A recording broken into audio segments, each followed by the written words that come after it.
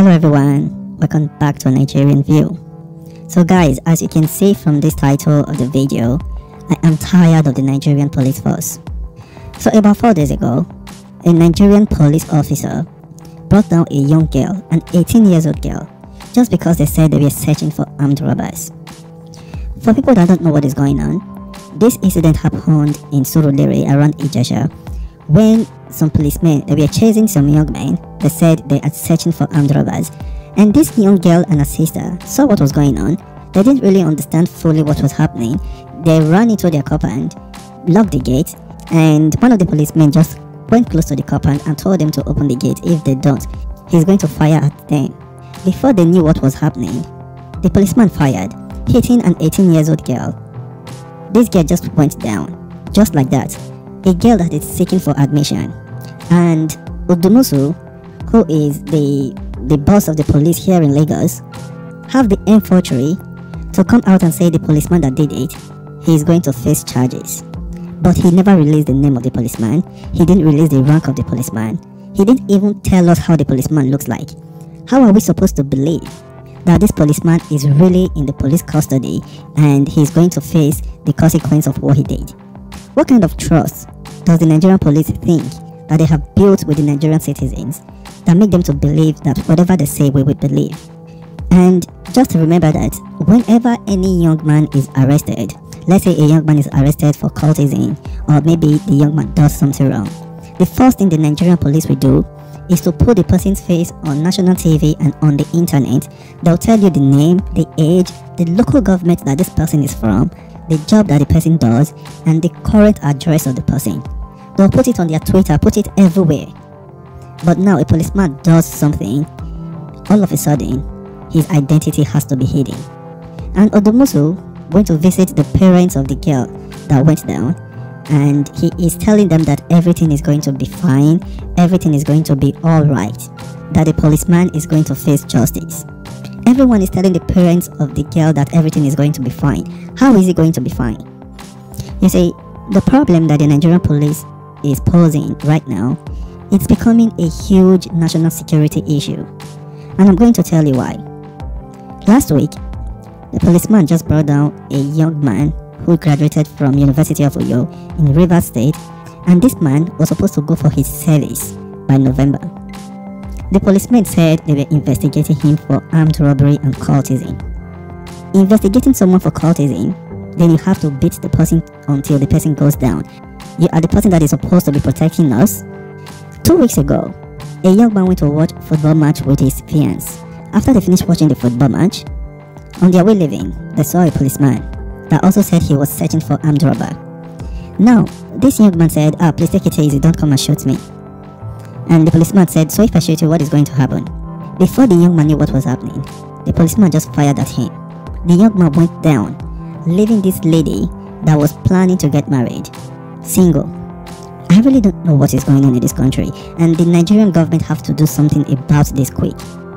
And I just gave a few examples. There are a lot of examples. Sometimes I don't even know what to say about it when I see this kind of news. I didn't want to speak about this because I was very angry, but I am speaking about this because I saw the interview of the girl's family on Punch. It's on Punch website for the people that want to say it, but I'm just going to play the interview of her sister so you can just hear how she feels. And yet, the Nigerian police and the Nigerian government, they are not going to do anything about this. For all we know, the policeman might just be at home relaxing, but they will tell us he's in custody. He's going to face justice. This is not what the people that are supposed to be protecting us should be doing. Anyway guys, I'll leave you with this interview, and for people that want to watch the full interview, it's on Punch online. They put it on all their social medias, but it is very heartbreaking. I'm the elder sister. My name is Ojoado Mulara Olaide. We were in shop that day, so we're parking, like we're almost done, sir. So she saw some guys running. When she saw them and she called until like they start running. Immediately she told me start running. I was running too, and I saw some guys running. But I'm still so confused because on our own lane, our mommy shop is even close to our house. On this same lane, we're the only person running. The other guys were running through the other lane. So I fell down. Although she was at my front running too, and she saw me when I fell down. She came back. My mom too saw people run too. She was washing clothes outside, and she was like, "What's going on? What is going on?" We could not even respond to her. We just want to rush in first. So she carried me up. We're pushing the gates. My mommy was locking the gates. We're three there together. We're pushing the gates back. So the person was just shouting, "Open the door." We did not answer. We're trying to just hook the gate up.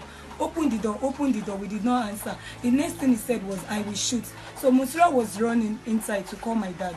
The next thing the policeman just said was, "I will shoot." He did not even say it 2 times. And when he said it, he just shot immediately. And the girl was just lying inside her own blood and fainted. No, and God gave her the opportunity to just tell us, "Mommy, they've shot me in my leg." My mommy just came back because my mommy was already going outside. Who is this person that just shoot inside the compound like this? So immediately she uttered that statement, "Mommy, they've shot me in my leg." I just shouted. Everybody came outside. My mommy that was even tracing the policeman, because she never knew it was a police. But when she started yelling, "Let's move, let's move, let's move," those members that they came with, they've even left him alone. So he ran after them. I think they passed through this parkour with their side. He was even running after them, so he could meet up with his member. That was the last thing that happened. Then we rushed her to the hospital. When we got to Randall said they're on strike, that they could not even perform. Sorry, Igbobi. They said they're on strike, that they could not do anything. So we have to drive back to Havana Hospital.